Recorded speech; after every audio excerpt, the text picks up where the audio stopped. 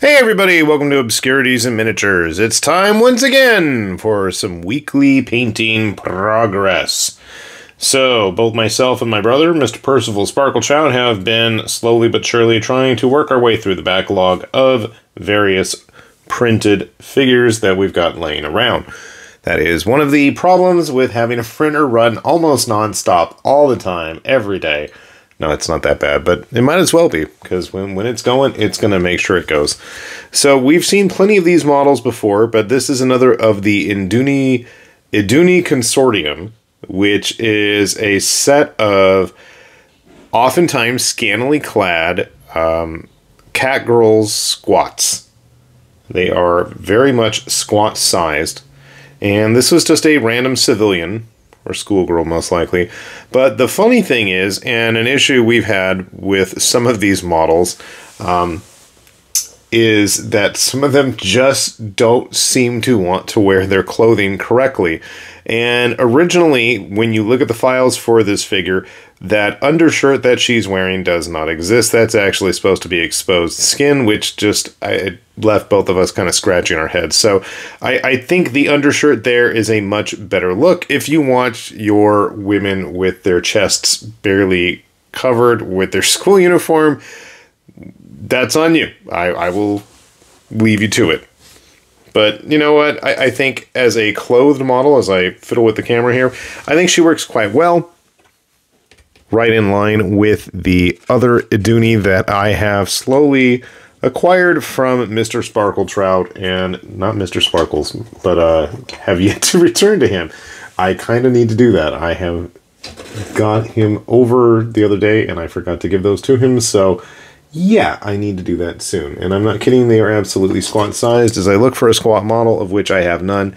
But you can see here with a warrior of the far future in the grim darkness, they absolutely are going to be squat-sized. So, something to look forward to if that is something that you need an entire tabletop dedicated army with transportation and all that stuff, tons of modular units. It's all there. And as always, we will have those links for you down below. And what's interesting is kind of rolling with that color scheme that he went with is this guy that comes to us from That Evil One. This is one of his Vilka. I think that's what the names were.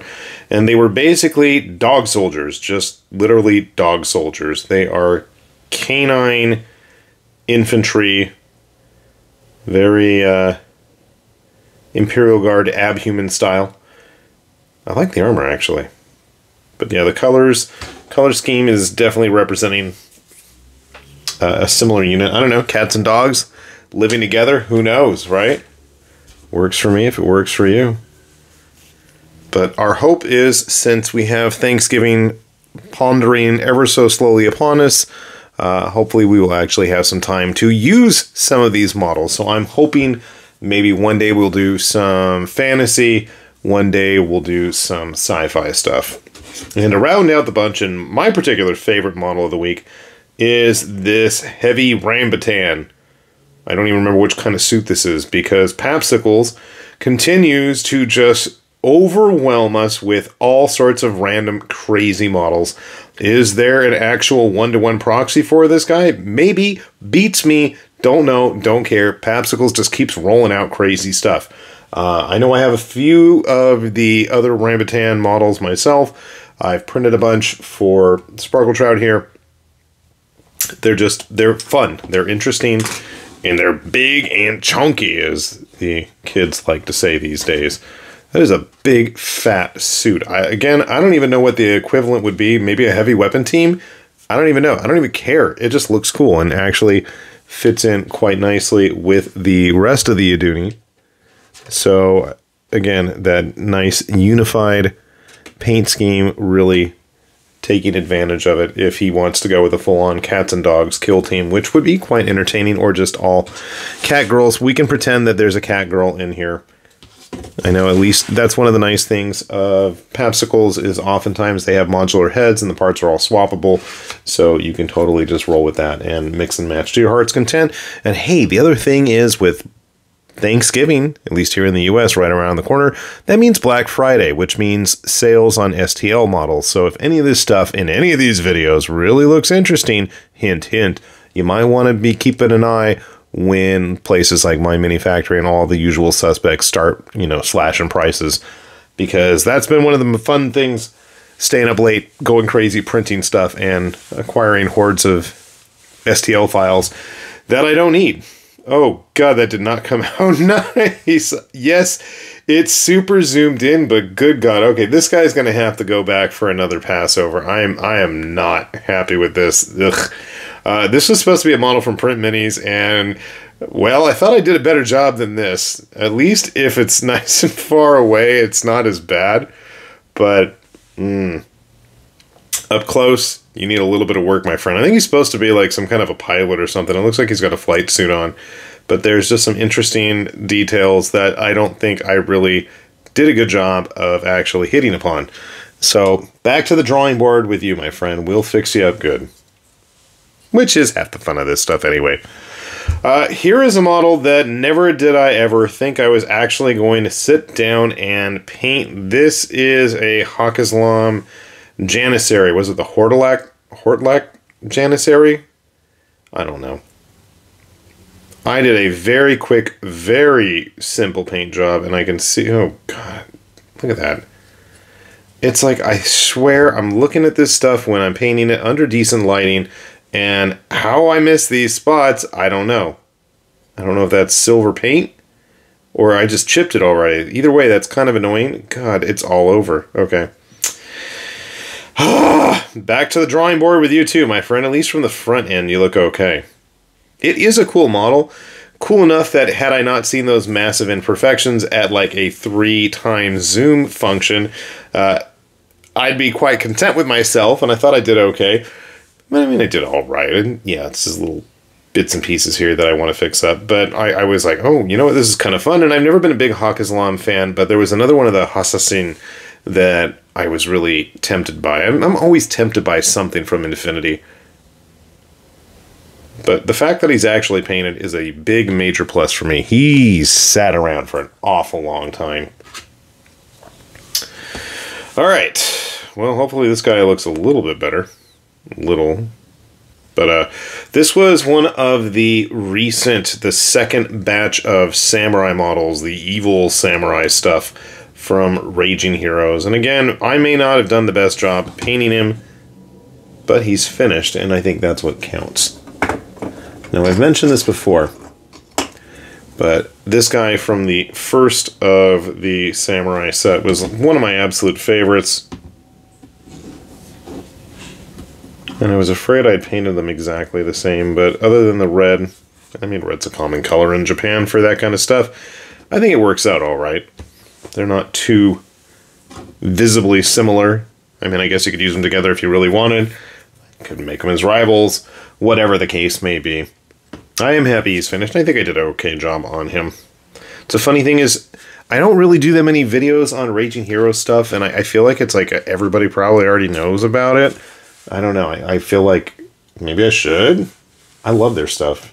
They're like one of those companies, them and like Dragon Trappers Lodge, and there's a couple others. I don't know.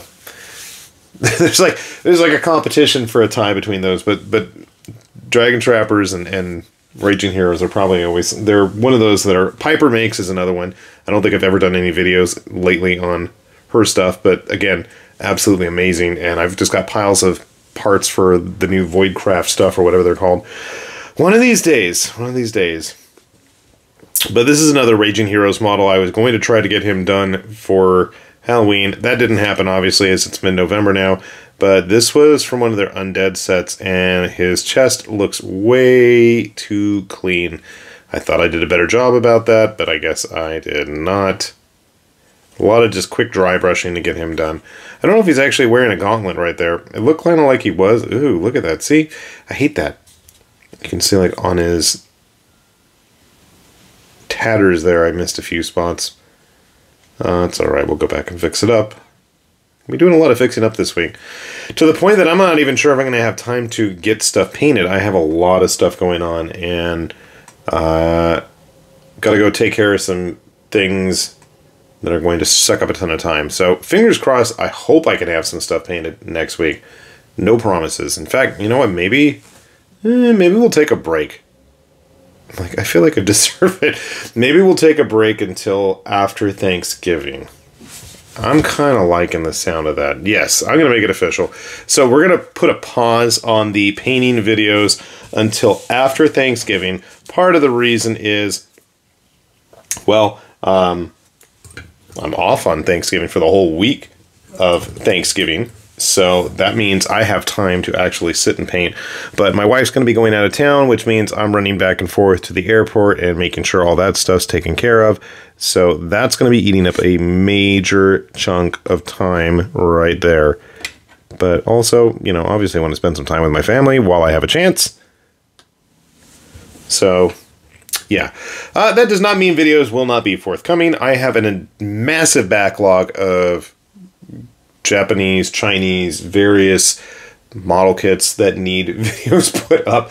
So I'll make sure those are still going to be coming. And it's not like I won't be in town and I'll be checking stuff. But yeah, I'm thinking we're going to take a break on these and put them on pause so we have a nice backlog of painted stuff for when everybody is done with their break, if they get one. At least if they're in the US, right? And then before you know it, it's going to be Black Friday.